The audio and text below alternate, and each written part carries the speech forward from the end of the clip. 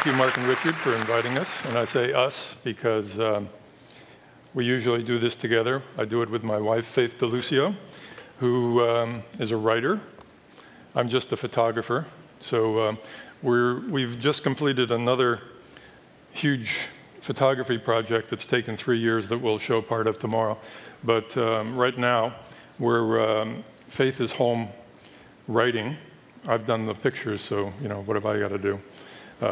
So she's really unhappy and disappointed that she can't be here, but that's life, right? It won't be as good a presentation. No, it won't, and you'll see why in a minute. But enough of me too. I'm a photographer, and this is about the images. Could we turn the lights down a little bit on me? I'm also so old that my prostate now is bigger than my ego, so I don't have to worry about this.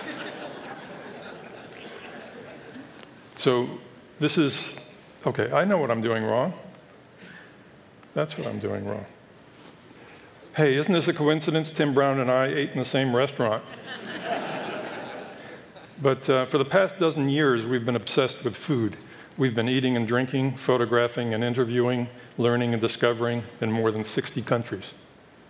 We always eat what locals eat and try everything we see local people eating, like deep-fried starfish in Beijing and tropical fruit in Irian Jaya. That's my wife on the left. This comes naturally for us because eating a regular diet is just doing whatever comes natural, and we eat whatever other people are eating. But what we eat, our diet, the words, the concept, the simple list of what we eat every day, has been kidnapped and tortured by nutritionists, health food addicts, the food industry, agribusiness, the government, pet food industry, you name it, and they've got a diet for you. Something simple, basic, and natural is now complex, elaborate, and increasingly unnatural. To better understand our diets, to put the planet's pantries in perspective, we came up with a really simple idea: to use photographs, interviews, and statistics to show readers what the rest of the world eats. We did this in 26 countries with 35 families, photographing them with what they ate in a typical week and listing the weights and total cost of all their foods. We called the book Hungry Planet. The dollar amount you see above on the right, on the left, is what the family spent on food for that week pictured. We saw that the planet's pantries are quickly becoming globalized, and the places people stock up at are becoming huge and homogenized. Supermarkets are becoming nearly ubiquitous, and they tend to look nearly the same everywhere. It's the shoppers who look different.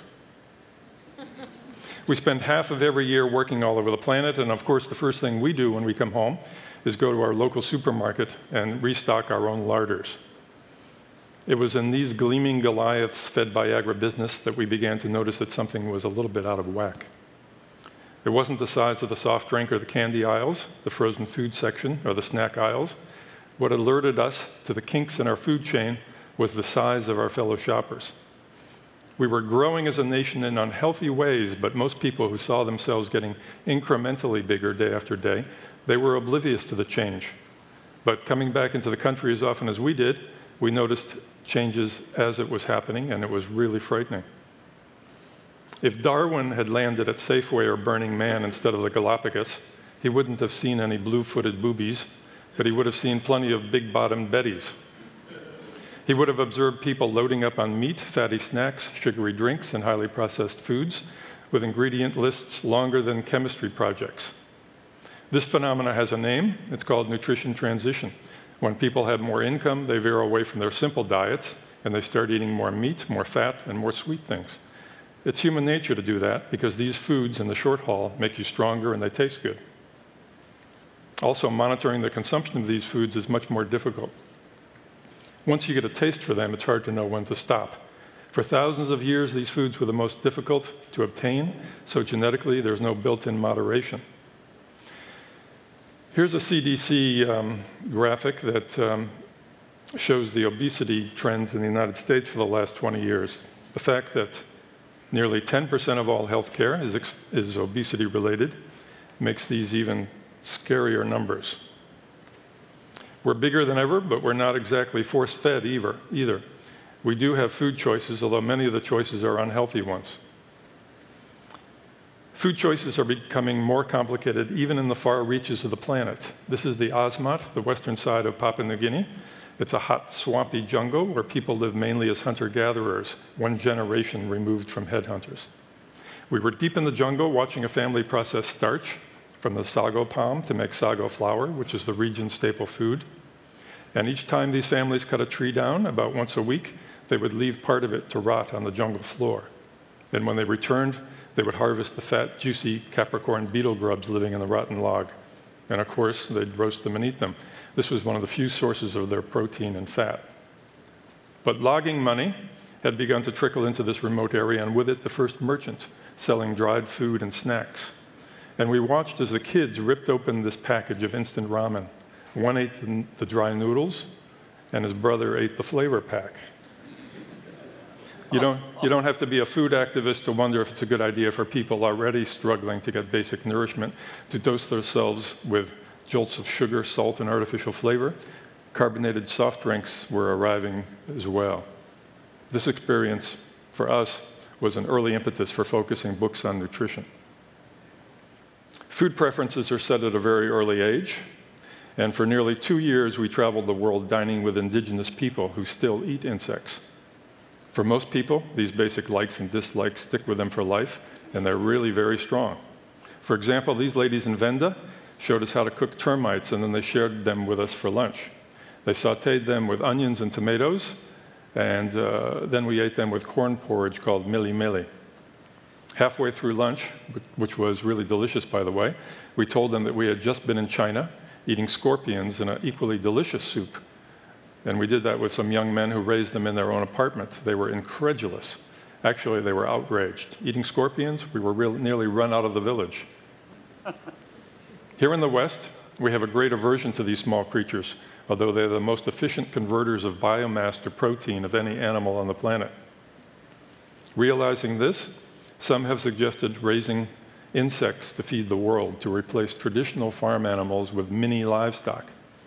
But we learned that raising insects in large numbers makes them extremely susceptible to disease and many of the same problems that come from raising regular livestock in concentrated factory farm conditions applies to raising insects in captivity. So in theory, it might make sense to grow and eat small critters, but in practice it can be a literal nightmare. China's nutrition transition and meat consumption is something we've noted on recent trips. In fact, per capita meat consumption in China surpassed Europe in 2008.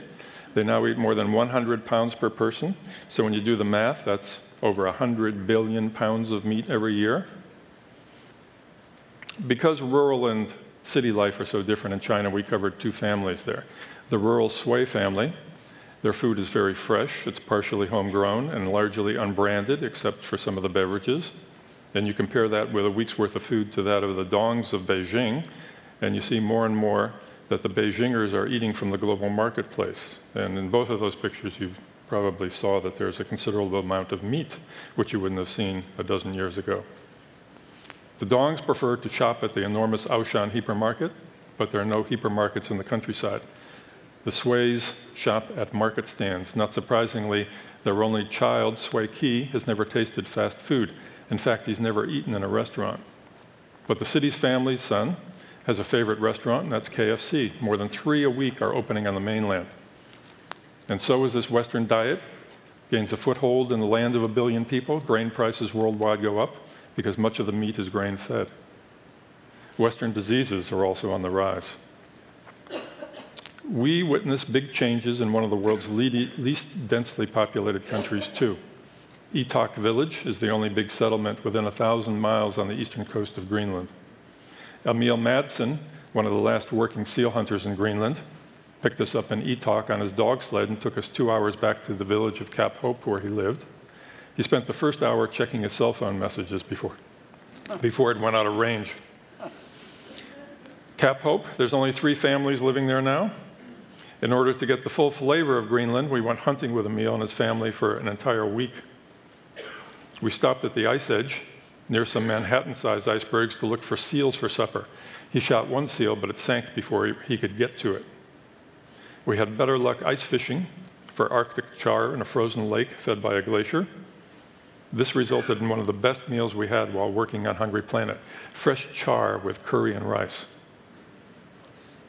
Emil finally did get his seal. We went out on a powerboat with him just before we left, and he shot it over the kids' heads at midnight. They were sleeping in the front of the boat. 1:30 in the morning, he woke the kids up and got them to drag it back up to the house, where later that morning, Erica, his wife, did the dirty work. Traditional foods for Emil are still his favorite. His children, though, have different preferences. At home, Julian likes sugary granola and reconstituted milk. He prefers that much better than dried cod dipped in narwhal oil. During breakfast, he played air guitar while watching satellite MTV. Most tables in Greenland do look like this now. They're highly processed food, courtesy of the shipping lanes and Greenland's status as a Danish protectorate. The bounty of the traditional hunt is still in evidence here. You can see that there's some birds that he shot and some muskox and polar bear meat there. But the majority of what they now eat is highly processed, and each year that percentage is rising.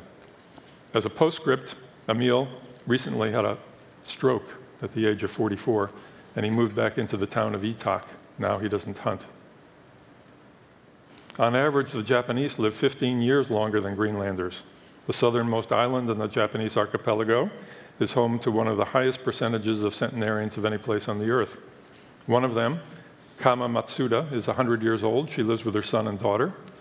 Researchers say that her diet, low in fat and high in protein, probably has contributed to her longevity.